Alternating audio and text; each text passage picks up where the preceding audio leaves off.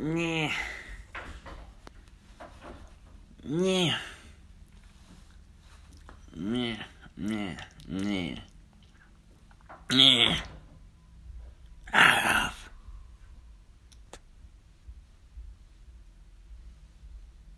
Yeah. It's fucking rustling and rattling. Man, it's rustling and rattling everywhere. Fucking shut the fuck up. Stop fucking moving. Stop moving. Everyone stop moving around. Everyone just keeps moving around. It's making my fucking brain irritated. So fucking stop moving around. Fuck. Because I can't fucking think. I can't talk. Fuck. You're gonna fucking look at me weird, aren't you, you fucks? You're gonna fucking look at me weird. Jesus fucking Christ. Fucking see what I gotta deal with, man. My fucking brain hurts, man. Been walking around this fucking engulfing fucking breakfast burritos and coffee.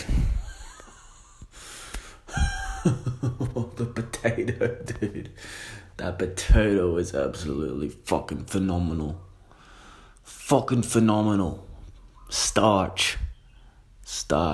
You start your dough with starch. If you're feeling parched, get some starch. Have a laugh. That's all you can do. You can look at my shoe. You can do a poo in an igloo to chill the fuck out. But I don't know, man. I'm not here for clout. I'm not here for charity. I don't know what I'm here for. I'm here for the simple reason of being here. I didn't put myself here. This giant igloo of a mansion came crashing on top of me, and I didn't leave. So that's what I'm doing here.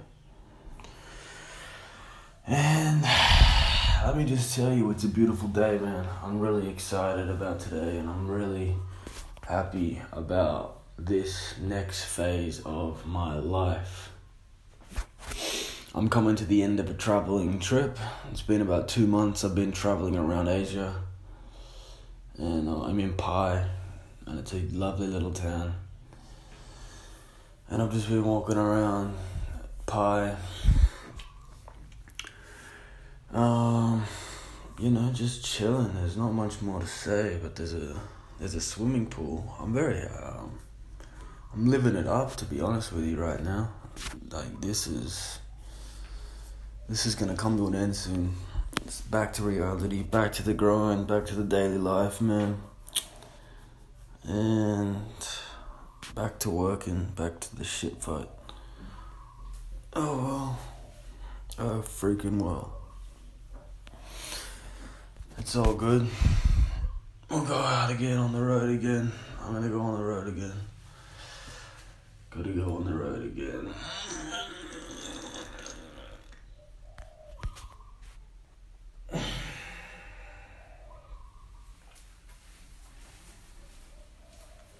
What else has been going on?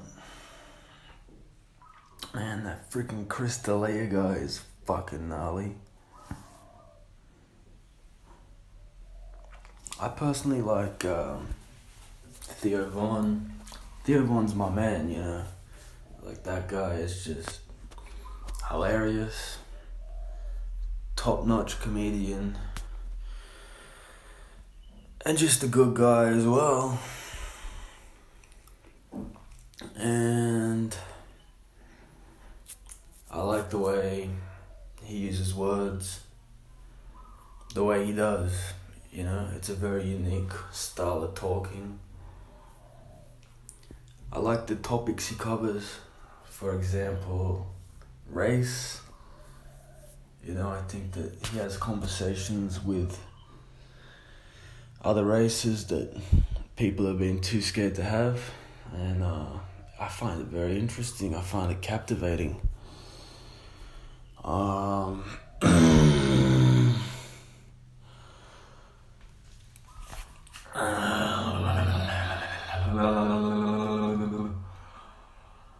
It's very interesting. Another thing I've been watching is Vixen Porn. You know that company Vixen? Where they just, it's like rich fantasies. It's like the freaking fashion model fantasies and billionaire fantasies, you know, just fucking in fucking pools overlooking ocean. And it's always in swimming pools and photo shoots. And it's pretty funny, to be honest, but, you know, I watched that this morning and last night, and it's disgusting. And I'm very ashamed of myself for doing such a horrible thing to my body. But, you know, when you don't have that other partner to rub up against, then you're left to your own devices. And if you're left to your own devices, then you got the internet at the tip of your fingers, then what do you think's gonna happen? Especially if you're all alone, you got a room on your own. What the hell do you think's gonna happen? You know what I mean? But I like to tell myself that I'm alone by choice. And I'm actually not alone. I have females that I can call upon, you know, when I'm at home. Not to sound like a freaking dickhead, but I like to be alone. I like to be alone. And it's something that sort of scares me, because I don't want to be alone. You know, I don't want to be that alone old guy. Right now I'm fairly young, you know, not that young. Late 20s. I'm old to be doing certain things, you know. And I'm just chasing that success or whatever. I'm trying to build up my fan base. You know, I've been a musician for a long time.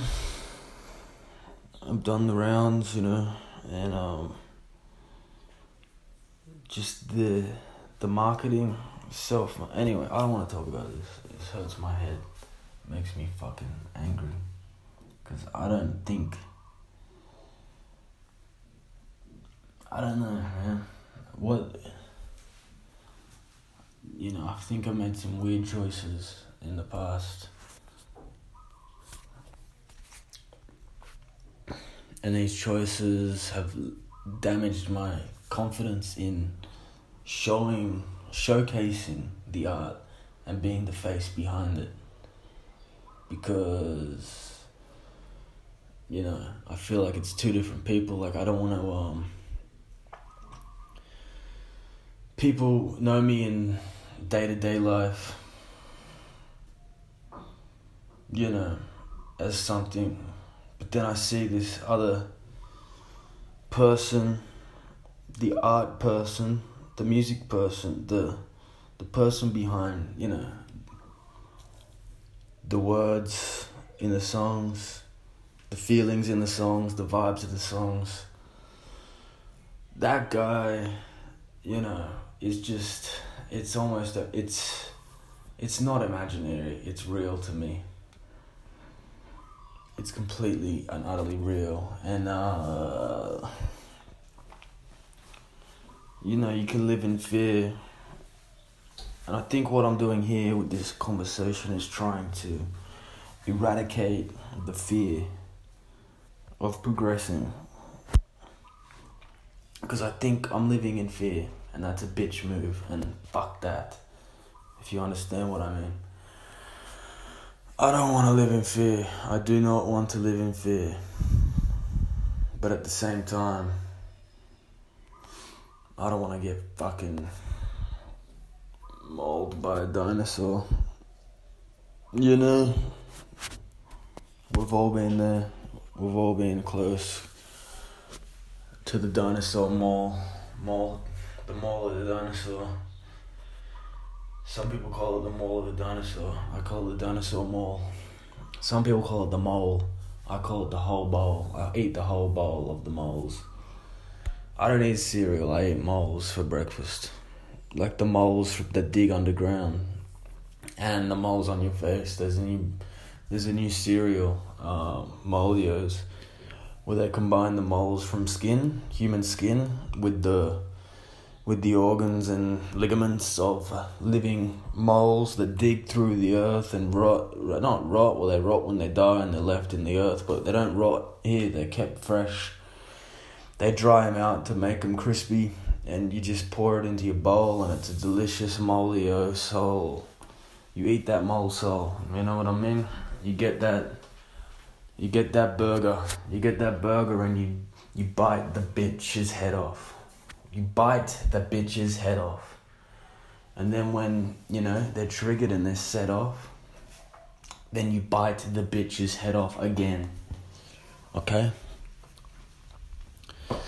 Now, today is a beautiful day to be alive. There's sun, there's signs, there's minds, there's highs, there's lows, there's hair on my face, there's hair around my nipples, and there's hair actually under my belly button. It's a hairy patch, and there's actually hairs on my chest, but I don't have a hairy chest, but it's sprouting. It's like puberty is a lifelong process. Maybe by the time I'm 40, I'll have that hairy chest. But for the time being, I've got that patchy. I could probably count them. I mean, there's more than 20, but there's probably less than 100. At least less than 200. But we're not talking around the nipples. Around the nipples, dude, for some reason, it's hairy. Maybe I could take a picture and share it with you. If you want that. If you want a picture of my nipples, my hairy nipples, just leave it in the comment section, and I'll hit you up on the DMs, if you know what I'm talking about. Hey man, it could be the start of something beautiful. It could be the start of a great relationship of nipple admiration. Everyone admires a good nipple. Everybody loves a good nipple. I actually hate the word nipple though. I used to, sometimes when some certain people say nipple, it bugs me, it irks me, it fucking, don't say that, dude. It fucking sounds gross. It makes me, ugh. But at the same time, everyone loves a good nipple. Everyone is captivated by nipples, male, female. Male have more liberty with their nipples. Men can parade around town with their nipples fucking showing. And, no one bats an eyelid unless they got particularly peculiar nipples. Then, and only then, and only then, does it arouse suspicion and generate attention. But if they're generally regular nipples, dude, no one's gonna freaking bat an eyelid. You know what I'm saying?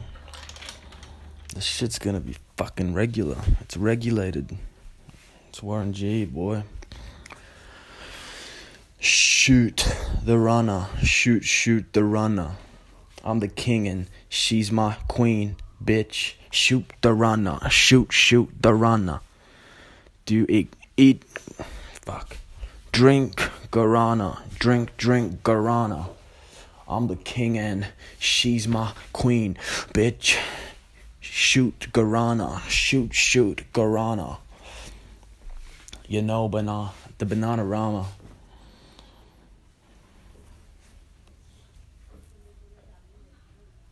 The Bananarama is high on guarana. Man, I had some good ones this morning. I forgot about. Fuck. Tooth and ear souvenir.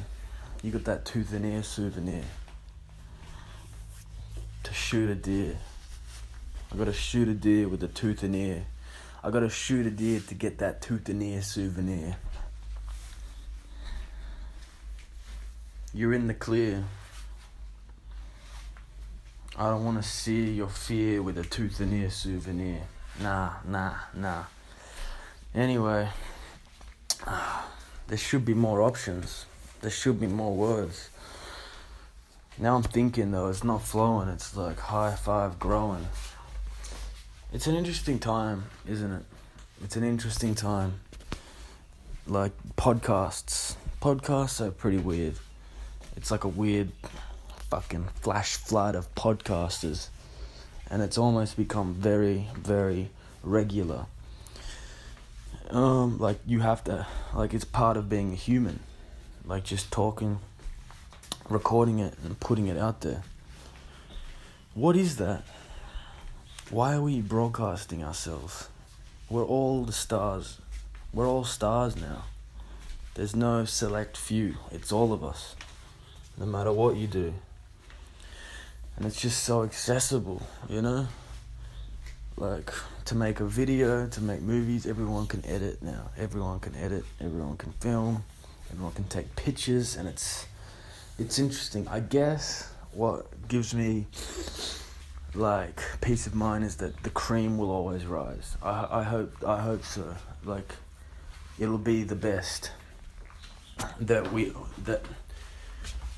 will be people who get the credit they deserve because they have something that others don't, even though we all have access to the same sort of things. Because when I was a kid, like, I wanted to, like, do stuff with video cameras and stuff, but I never had a video camera until later. And then, like, I just sort of didn't do it. I did it half-assedly. And then when all these apps started coming out, I was like, man, now they're taking the fun out of it because everyone's doing it. But really, I shouldn't have been thinking like that. That's unhealthy. The truth is, I just wasn't very good at it. Or I just didn't have the intelligence to take advantage of it and get my ideas out. Because my ideas were the stream stops. The stream stops. I think that what it was my mind was using all its resources on just surviving. Like, I think that perhaps I was focusing on really weird things, like within people and groups, and giving it way too much importance. And I wasn't focusing. I lost my focus. I lost the eye on the prize. So I was focusing on, like, just silly shit, dude. Where it wasn't gonna lead anywhere. Whereas if I just kept my focus on, you know, being the best I could be at whatever I chose, you know, I got distracted, like, by social situations, like, which is something I always wanted to avoid. But the way it went is, like, the people I was, you know, trying to achieve this with, they found it to be the right decision to partake in sort of some social things where it could have been a waste of energy. But at the same time, you know, it is all about community. Like, you can't do this alone. You need the community. So I see why it's not a waste of time. But you can't, when you're in those social situations, you can't lose, you know, your footing. You need to stay strong. You need to remember what you went there for, and you need to get the job done. Number one, you need to get the job done first. You need to take care of business. And then, once all that's done, then you can chill out. But listen, you don't chill out for very long. That's the thing. You gotta be on your grind every day. You gotta stay fresh, or your brain just turns to mush, man, and you turn useless and you just fall off. So make sure you stay on top of things. And I can't stress that enough. Stay on your grind. Alright, I'm gonna stop now. Bada bing, bada boom.